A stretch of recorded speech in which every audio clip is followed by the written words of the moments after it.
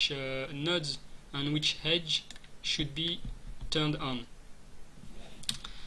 So first we will create the edge. We will handle the edge creation phase. And to do this, you have to think of what you are doing when you are interacting. Here it's simple because you already have the thing done. It's a little bit harder to visualize it when you don't have this. So first, you have to write down. I have a whiteboard. I used paper before, and always writing down things that start to be too complex to stay in my head. So here, what you have to write down is the step of the interaction. First, you have to click on a node. Then, if you hold the there's a bug I didn't notice. Anyway, when you hold the edge will follow your mouse, and when you're close to a dot, it will snap. So you have while you are holding the mouse, you have two possible effects: following the mouse or snapping to the nearest node. Then, when you release the mouse, the edge stays. If you release the mouse when the edge isn't on a node, it disappears. That's the basic of the edge creation. And then if you right click on an edge, it is destroyed, which is rather simple. So what do we need to do first? It's clicking. So we need the mouse plugin. We need to click on a node. So you have left click on object clicked, left click on node. Okay. When you left click on a node, you want to create an edge. I didn't rename it yet. I will rename it edge. We'll create an edge on the node position.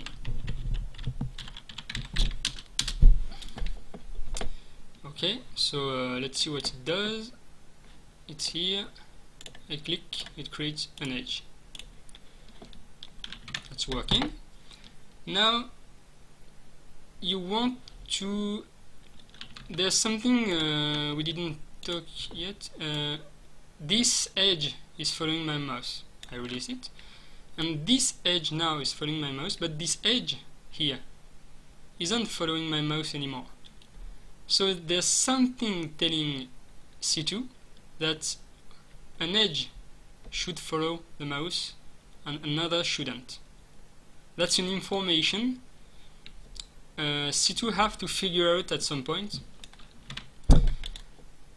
To do this, you need to okay. What is the rule here? What is the difference between an edge that follows the mouse and then an edge that doesn't? And the edge that follows the mouse is the newly created one. That's the important thing. So you want the information, you want to know if an edge is new or not. So it's a property of an edge, and I will create new, and it's a boolean. When you create a new edge, you will set this boolean to new. True. Now what you can do, now you know which edge is new, and we'll see, we will be able to know which edge isn't new.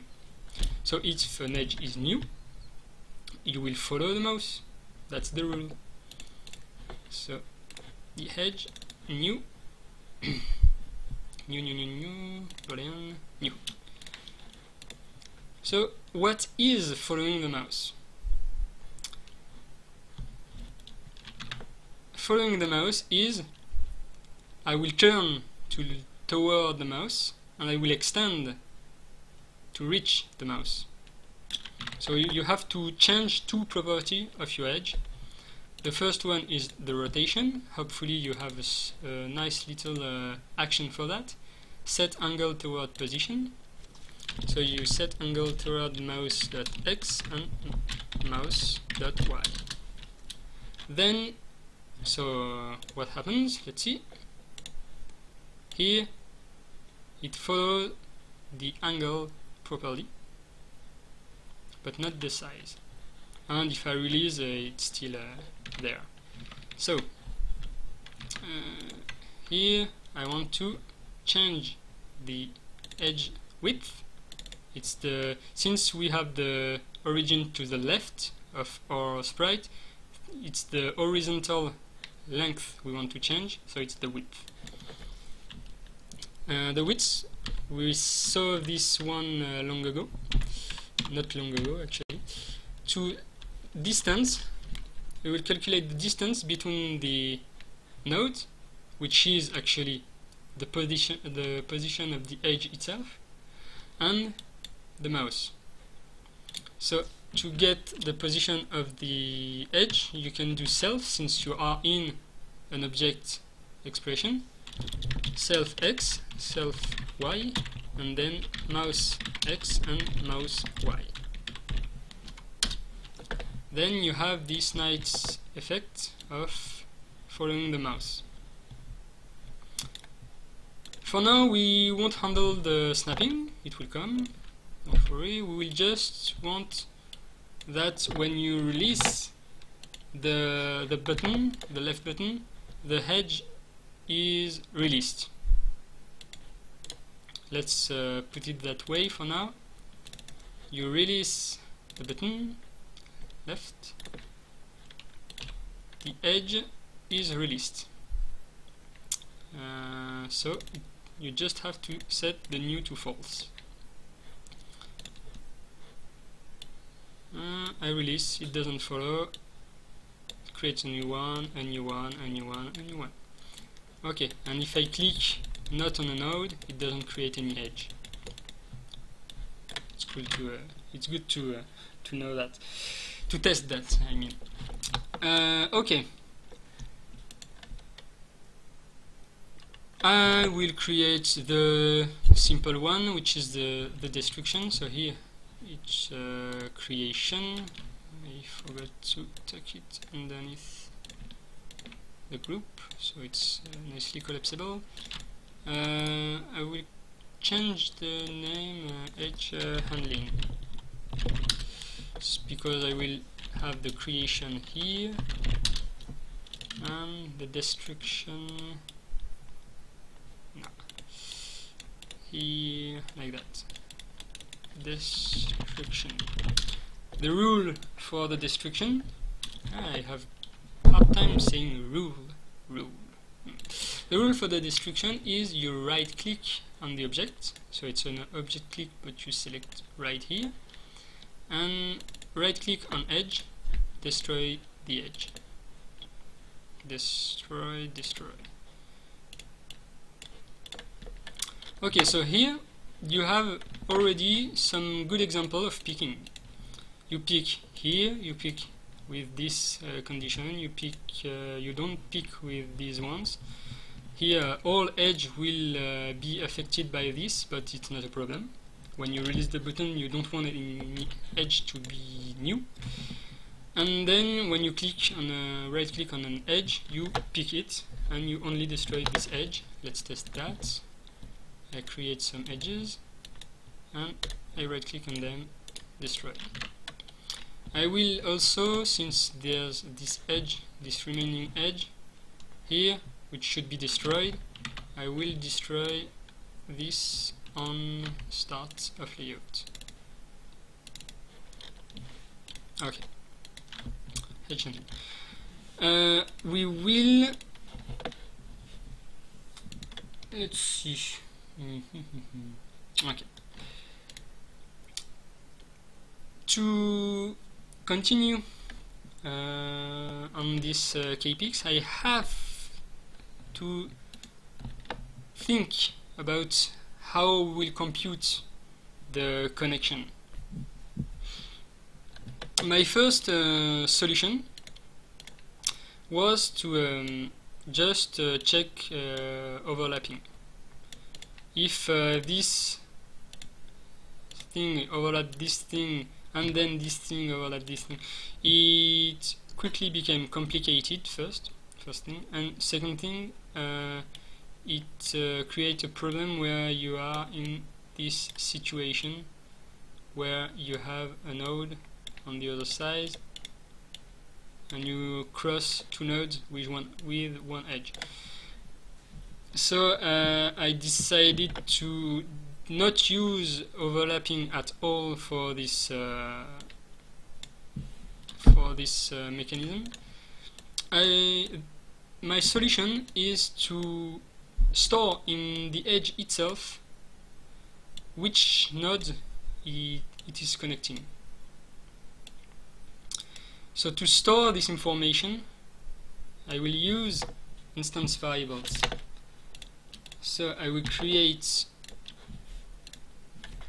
from UID and to UID. These two, since we won't really worry about the sense, the direction of the flow of our on and off state, these actually carry the same meaning. There's no real from and to. They all are each end of the connection. For now I use from and to because it talks to me, it says to me it's an edge. This thing is an edge. I could have said point A, point B, something like that. But for now, let's just say it's okay like that. Okay. So what you want to do in this situation is first be careful about the starting values of your from and to UID. The valid range of UID in your object are from 0 to any number. It's a positive number starting from 0. So 0 is actually a valid value. So it shouldn't be a default value in your edges. So I will set it to -1. And actually I will create a constant. I will call it unset and we'll set it to -1. So we can use unset instead of using -1 as an unset value. Okay. So first thing you want to do is when you click on the object, you know that the edge from value will be this node. So you'll already set it here. From UID will be the node UID here. Okay, so while you are dragging, you will start to have two situations. The first one is I am not close to a node, so I follow these rules. And the second is I am close to a node, so I will stick to the node itself. So I will have the same expression, but instead of mouse X, mouse Y, and mouse Y here, I will have node X, node Y. First, what is we will set a value like this. We'll say snap radius. We'll set it to 50 pixels. So now, when the edge is new, it's the edge following the cursor. You have to filter two situations. I am close or I am not close. To do this, we'll use